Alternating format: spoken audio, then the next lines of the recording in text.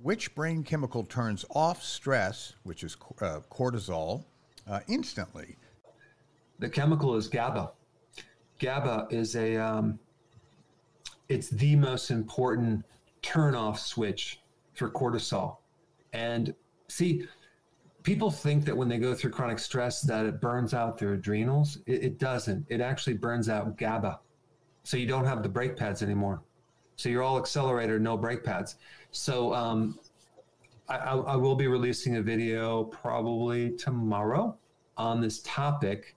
You should watch it because there are certain natural things you can take that are real simple that have properties to stimulate GABA. And tomorrow I'll release a video on what drink.